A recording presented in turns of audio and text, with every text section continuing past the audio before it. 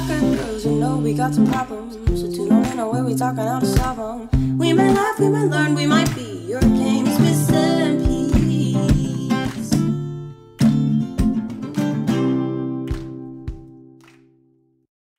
Hi. Hi. Where are you right now? Still in Chicago. Fun fact about Chicago, we were on a work trip there, and Shannon and I and Alana were sitting in a cab. And I was like, I can't believe we're in Ohio. That's crazy. And Shannon's like, we're in Indiana. And Alana's like, get out. Like, this guy is going to take us to a ditch and kill us because you don't even know what's Yeah, that's slander in the car. Calling us Ohio or Indiana. It's so funny. Anyway. Well, how is it going? Like, how's the season been? How's everything like been? Yeah, the season has been good. It's just like so long. Honestly, like looking back at the beginning feels like forever ago. It was forever ago, right? It is like preseason feels like years. But the season is good. I mean, we made it, so that was exciting. But like soccer stuff, it's been crazy the last couple weeks. Yeah, I bet. Yeah. What has been your mentality as a team the last few weeks? Yeah, I think at first we just kind of wanted to kind of feel all the emotions. It was like super emotional, and it was more important to like kind of get out what you were feeling instead of just like going straight to the field. Mm-hmm. So that was nice that we were all able to kind of like be together and like just talk about stuff. And then once we got through the first couple days, it was like, okay, now we have to like really turn on. We have this like huge game coming up. So the rest of this week has been good. I think we're in a really good mindset now, kind of more excited and kind of put all the sad emotional stuff in the past. That's awesome. It's so important that you all talked it out because keeping that stuff in is definitely going to impact your game. So you're from Illinois, right? You're from the Chicago area. Do your friends and family come to your games?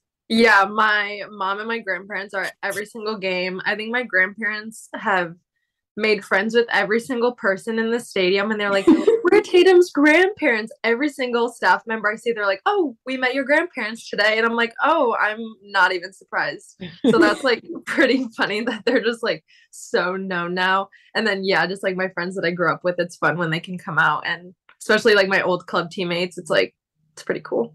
Does your grandparents wear your jersey? Yeah, they do. Occasionally they'll throw on the college gear. He claims it's good luck, so we'll see. That's so cute. You got to send us a picture of that. I love that. Yeah, it is really sweet. Yeah, for sure. Awesome. I know, like, I don't know, the other day I was like, I can't wait to be a grandparent. Like, grandparents are like the funnest. Yeah, they do like all the easy parts. They get to just like get to have all the fun. Cool, go have fun. Yeah. And so speaking of college, so you went to the University of South Carolina, right? Yes. So they're repping your college gear too? Yeah. Yep. Nice. So what was that like, rewinding back to that, what was your recruiting process like?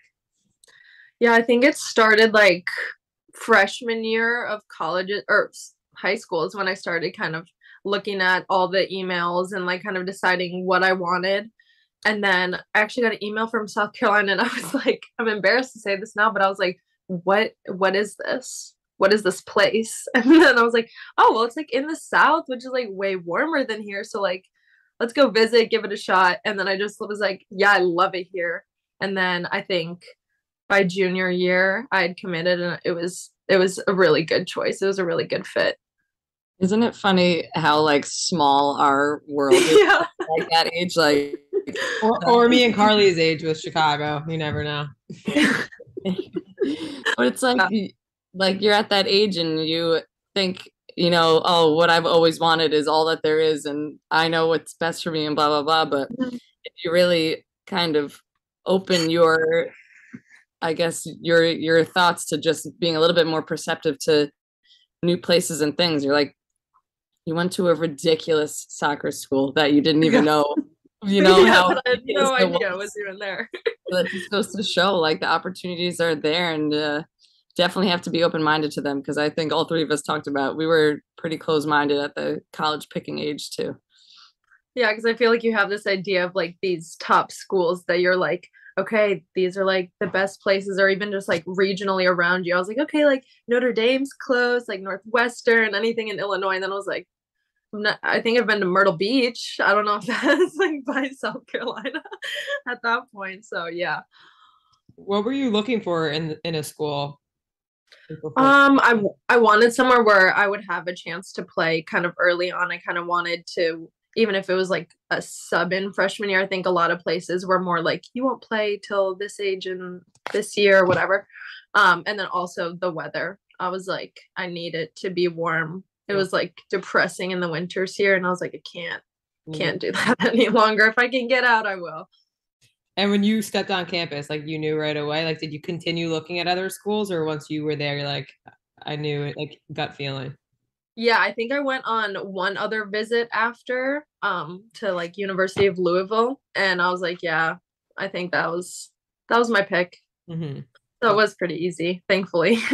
I feel like it's good to visit more than one college because you get to compare and contrast. And I think that's important because you knew looking back. It's kind of like when you try on like a wedding dress. You have to try on more than one, and then you're like, that's the one. And all the good things. I was like, okay, well, this school has this and this school has this, but it still outweighs all the rest. It was really good to like just even go see options that I think my first visit, I went on somewhere where I knew I didn't want to go, but my mom made me go to like just go get the nerves out of like having your first visit and just like kind of learning how to talk to the coaches on your visit without having the pressure of like, oh, I really want to go to this school, which was really helpful. That's a really good point. We've never talked about that. Maybe not picking your like top number one first helps. Yeah. You can kind of ease out those nerves and speak to coaches just a little bit first, just to get used to it.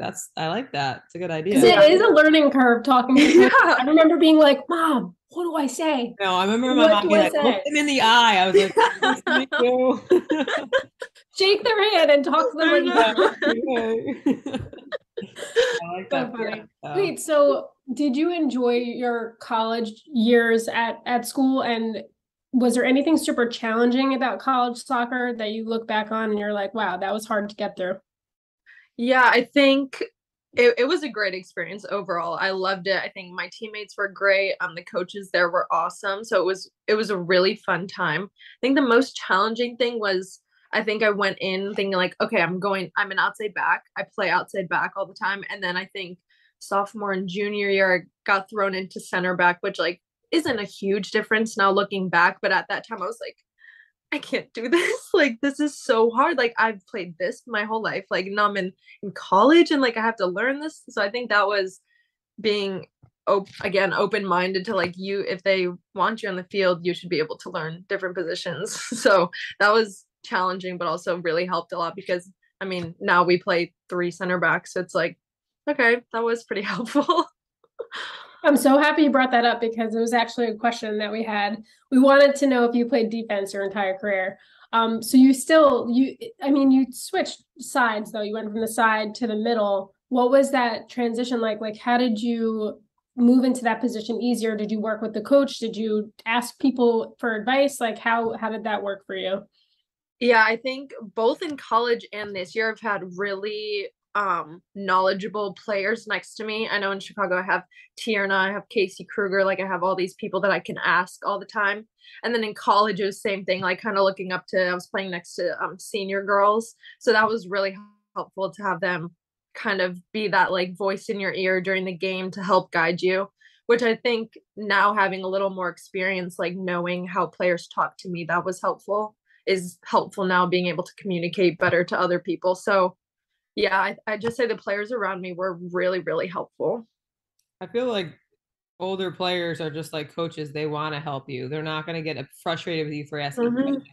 They'd rather you ask the questions. That way you're not, ass on the field to them, making sure you're supporting them as best you can. So that's huge. And just like speaking to a coach, it's like you might be nervous at first, but they're there to help you and they're on your team. They want you to be just as successful. So that's advice. And I think being the first, or at least like the player going to the coach or the older veteran, whatever, kind of opens the door because maybe they don't want to like impose or like make you nervous. So I think that being confident that like, that they want to help you is really helpful. Definitely.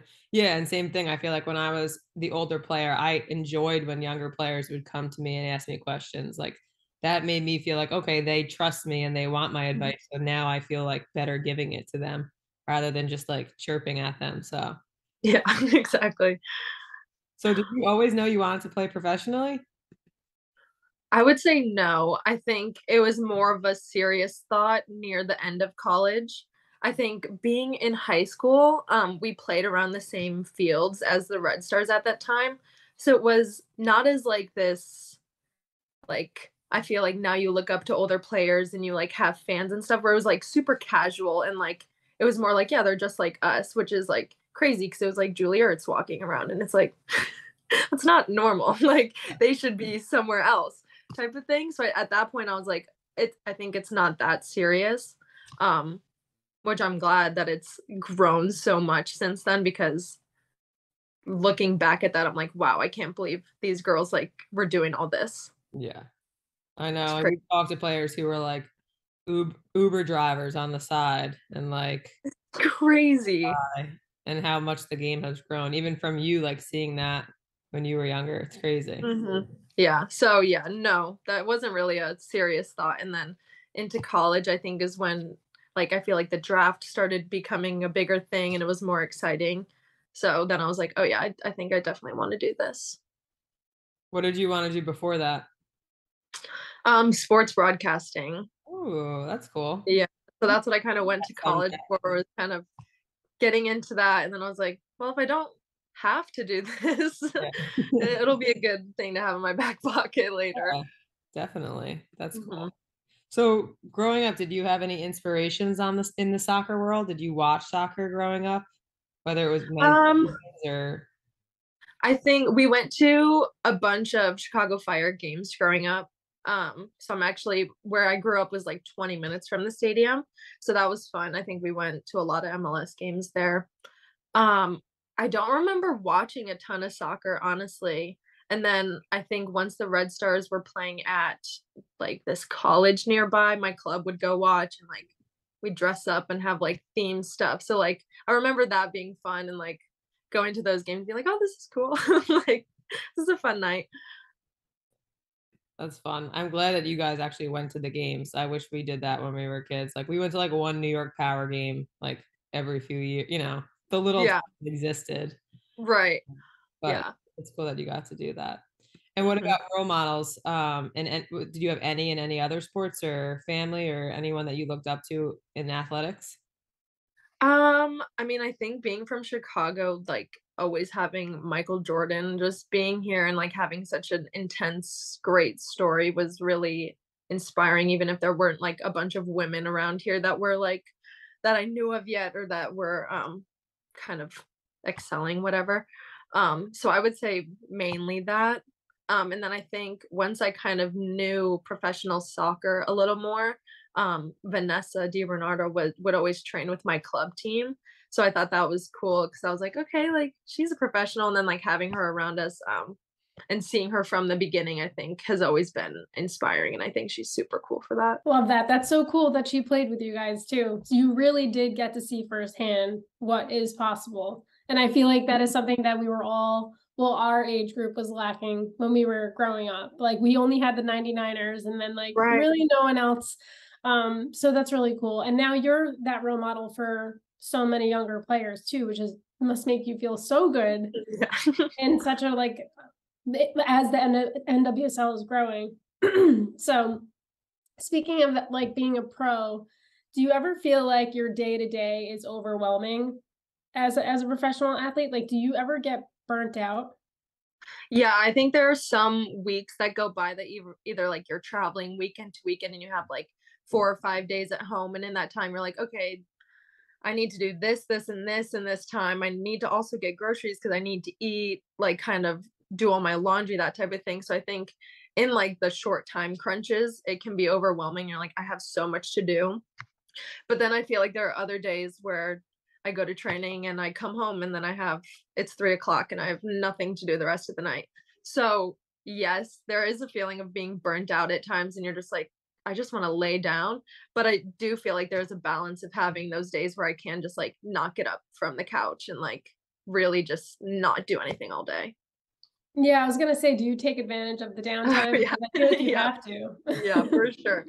Definitely. What do you like to do like on a day off? Is there anything that you guys like to do as a team or that you like to do, like you enjoy hobby wise off the field? Yeah, I think we're always kind of looking for like, well, currently we're looking for the newest, like comfiest coffee shop. So like more like Like that. chill vibe. Comfy coffee Yeah. shop. We feel like all the ones we've been to lately have like really hard seats. Like we want to find the one that has the nice seats where we can sit here for hours. So that's like on our list right now. I've recently got 2 kittens, so that's kind of taken a lot of Are they time. with you right now? Yeah, they're here. Should I go get them? Yeah, go get them. Okay. Okay, here's one. This is Charles. Come here, mister. Oh, hi, Charles. So cute. Jeremy. And then Gosh. oh, I mean, we can see her in her bed. Oh, I love the bed too. Yeah, they're spoiled. There are 2 for the price of 1 going on. Yeah, well, we actually went to get one, and then we had like kind of picked her out on the like adoption place. And then when we got there, we were like, well, does she have any siblings? And they're like, yeah, she has one brother that hasn't been adopted yet. And so we're like, okay, well, we can't split them up. We're like, there's only one left, so we ended up taking them. Yeah. Well, that's a good hobby. Comfy cats and kittens. Yeah, so that's been about it lately. Start a kitten cafe. I know, that's what we were thinking. We're like, how quickly can we learn to be baristas? Like if we're gonna get into this. That would have soccer on, make it a whole thing. That'd be fun. Yeah, it'll be a whole vibe in there. So what are your hopes for the future of the league? Everything's been happening like recently. I know there's like so much going on, but what do you want to see in like terms of like the time that you're in the league and in the future for the women's game? Is there anything that comes to mind that like you really hope to see happen? Yeah, I think specifically with Chicago, just because I'm so familiar, I think now that we are looking for a better owner that's really gonna like take us to the next place, I think that's kind of the first step. I think we were excited to find someone that can like kind of make Chicago as great as like the whole city is. And I think we're lacking a nice stadium. We don't really have great facilities. That's not in great locations. So it's like, I think those are things that I would really like to see that I think could happen in the next 5 years. So I think that's more of like a short term for Chicago. I think we could really make it nicer. Because it's really not that great right now. For the league, I mean, I think the general idea is just to have people in place that like aren't going to harm or like abuse verbally, emotionally, any of that type of thing. I think that's the most serious thing at this point. And I think a lot has come to light, but I feel like there's more to ensure the most safety for everyone. So I think league wide, I think that would be a really great thing to see. And I think it would be a lot more inviting to everyone because I feel like it's such a negative kind of cloud over the league when the players are really also great and like we all want the best for everything. So I think it would be more inviting for younger players or inspiring to see that. I mean, even the work that the players have done in the last couple of years is insane. So I think it would be really cool to kind of bump it up that much more and grow it that much bigger. Absolutely. Yeah. I hope that none of the players feel that there's a lack of support, because I know there's so much going on. Like, we still want to support every single player because you guys are putting in so much work and have been so inspiring. And it's shitty that shitty people, take away from that. So hopefully the next few years, hopefully ASAP it starts to change, and which it seems to be happening. But hopefully that work continues so that it could just be like a really positive place for all of you because that's what you deserve. Yeah, for sure. Do you have any advice for younger players who are dealing with Like challenges with coaches or anything? Is there anything that you'd recommend for younger players, whether it's club or college or at any level?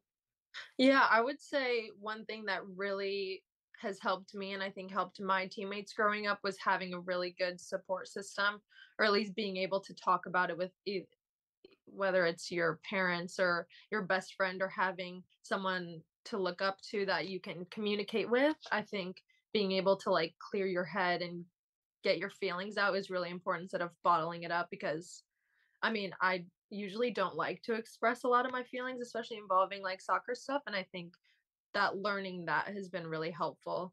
And if I would tell younger me something, I think it would be like, it's okay to talk about your feelings to people, because it's at that time, it's like soccer's your whole life. It's everything. Like it's what you think about constantly. But at the end of the day, it's like you're a whole human and you have a lot of other thoughts and feelings and a whole life outside of just this one practice or game.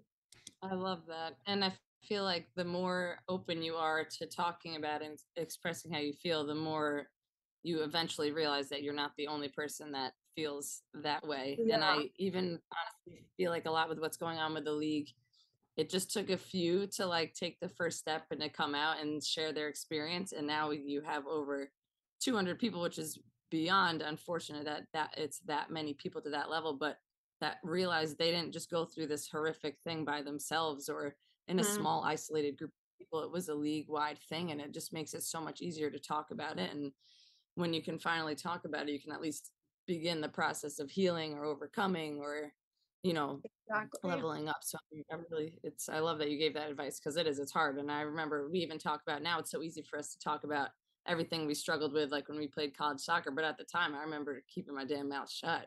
Right. I didn't talk about it. We all knew we were individually struggling, but we didn't talk about it with each other. So I love that advice. I think that's really great. I think that's true. And also I feel like having people outside of soccer to speak to is also important, because you can talk to your teammates about it, but then at some points I feel like we all thought things were normal that weren't. So then on the outside being like, that's not normal. Like that's okay how you're feeling. Like what can we do to fix it is also helpful. So yeah, for sure. That's a good point. Yeah, on the field and off the field is huge. All right, cool. So slow burning fire. You can take your time.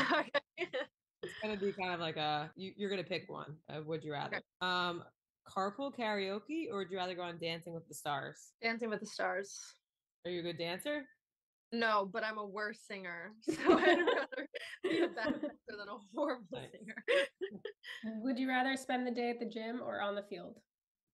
On the field. You're having a sweet post-practice snack or a salty one? Sweet. All right, you're at the comfiest coffee shop. Are you gonna have an iced or a hot coffee? Iced. Would you rather go out or stay in? Stay in. Are you team salsa or guac? Guac. You're good. That's a tough one. That is tough, actually. All right. You're answering the fastest out of everyone. Thinks a lot. This next one I throw you. Yeah, would you rather run the beep test or 300s? Beep test. Have some trauma with the 300s that I just would not want to rehash. Would you rather read a really good book or binge a TV show? Binge a TV show. Would you rather order takeout or cook? Takeout. 100% takeout. Is there anything specific you always order? It's kind of in rotation. There's like a good pizza place. We have a really good Thai place in rotation. And then like Chick-fil-A is always just kind of thrown in there. All right, would you rather swim with the sharks or bungee jump? Bungee jump. Not a great swimmer. Nice. You can only go on one for the rest of your life: TikTok or Instagram? TikTok. Are you a big TikToker? Yes, I can scroll on TikTok for probably hours. Yeah. You're getting that reminder that's like, it's time to go to bed. And I'm like, damn, I should go to bed. There's a one sleep reminder. There's like, you've been scrolling a long time. Like, go eat a snack. And I'm like, stop. Let me TikTok. I'm like, I'm doing my thing. I'm good. Would you rather buy new cleats or sneakers? Sneakers. And last one, what's your biggest soccer girl problem? Never being able to do anything on the weekends. That is such a big soccer girl problem. I Probably. remember my whole life I was that. gonna say since you were whole what, life. 12? Yeah, I was when like, did it I think end? that's been happening since 5th grade. So You should text your friends from like 5th grade that like you said and be like, hey, I'm ready now. Let's do something on the weekend. yeah, you guys free this weekend? I said I wasn't free for 20 years. Now I calendar. It's time. Yeah, for sure. Well, thank you so much for coming on. It was so great to get to know you, and we're so excited to continue to watch all your success. Thank you for coming again too. Bye. All right. Bye.